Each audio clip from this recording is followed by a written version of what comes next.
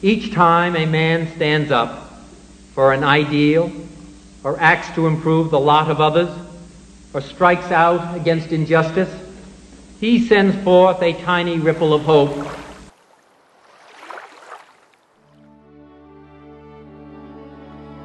We hold these truths to be self-evident, that all men are created equal.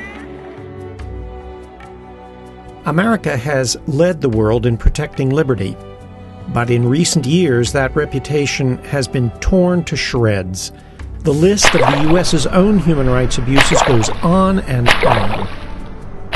The result has been disastrous. Even America's longtime friends have become disillusioned with us. From 62% to 39% in France,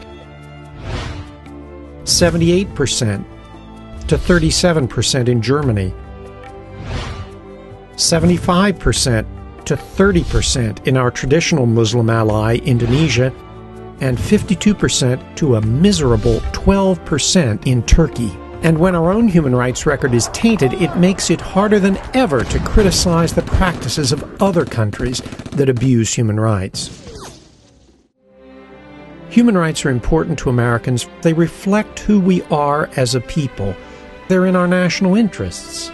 Showing the world that we respect the rule of law makes it harder for extremists to rally people against us.